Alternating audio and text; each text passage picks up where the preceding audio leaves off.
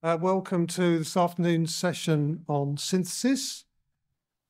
I'll start off straight away by way of introduction with some words about the background to the session and then some of the reasons why we need good synthesis. On the slide, it talks about the promotion of archaeological synthesis report, which has been produced by Society of Antiquaries, British Academy, and together with University Archaeology UK. We're invited to produce a review of synthesis and development-led archaeology for the 21st Century Challenges in Archaeology project, CAP 21, early in 2023. I'm sure many of you are familiar with 21 CAP. A major strategic review and forward plan for the sector that was developed by CIFA and has been developed by CIFA and Historic England. Under Work Package 4, titled From Data and Knowledge to Synthesizing Discoveries and by Sharing Research Findings for More Accessible Ways, the report was produced. It's now, the penultimate draft is now on the 21 CAP pages of the Historic Environment Historic England website with the link there and a couple of pages from the report.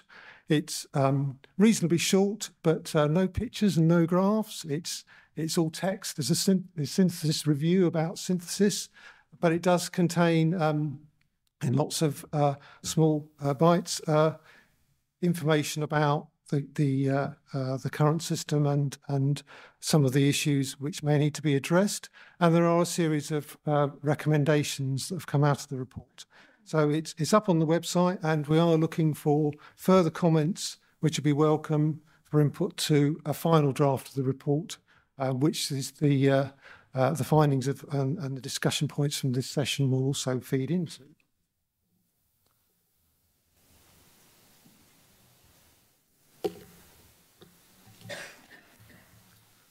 So looking at why we need, very, very briefly, why we need good synthesis.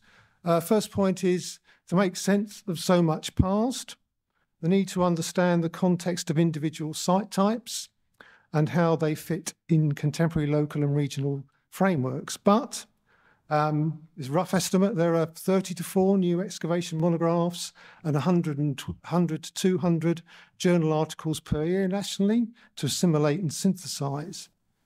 And to the right is current monographs produced in the east of England, 23-24, about 10 monographs, including some synthesis. And that's obviously for a very busy region, but nationally you're looking at a large number of publications to do with archaeology to assimilate and synthesize. And also looking back to the Roman Rural Settlement Project, it's 10 years since that's finished. And rough estimate, there could be up to around about 1,000 new Roman rural settlements since that project finished, the cut-off date. And also the set of known archaeology has increased, rough estimate again, 3 to 4 times since the 1990s, from that figure then of about 650,000 from the Mars report, and the quantity of data in the old SMRs. The total number of sites worthy of investigation is probably anywhere between 5 and 10 times that number that was around in the 1990s. So a lot of past to assimilate.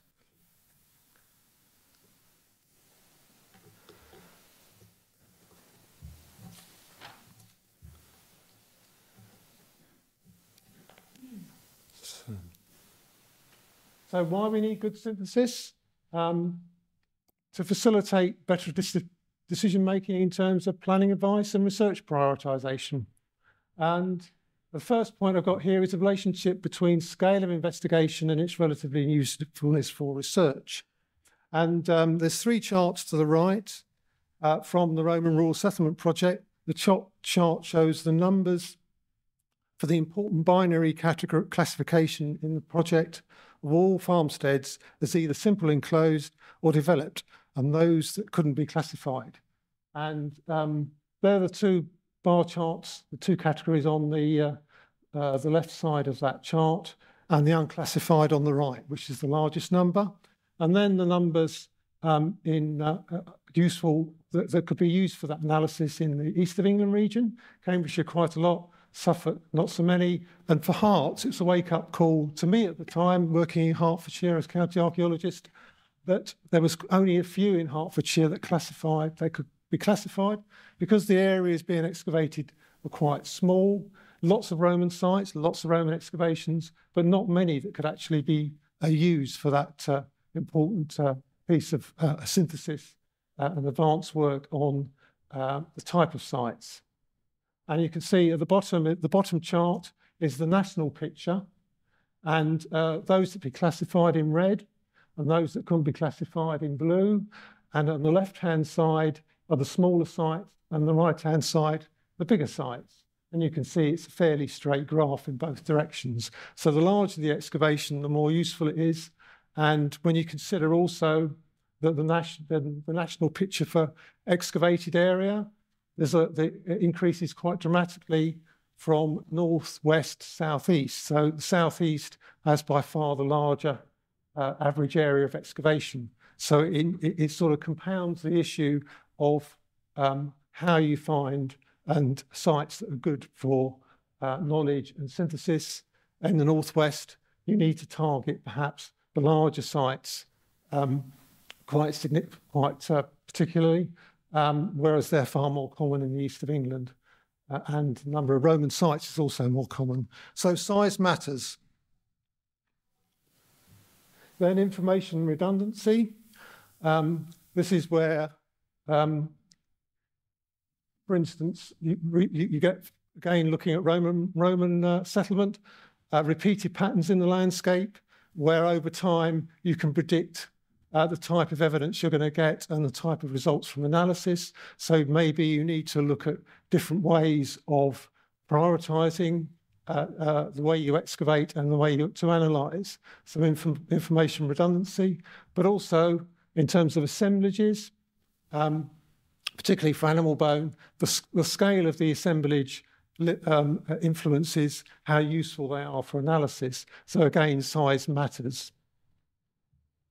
The third point here is to foster greater collaboration within the sector, especially with universities and within the commercial sector, but also with local government and the voluntary sector.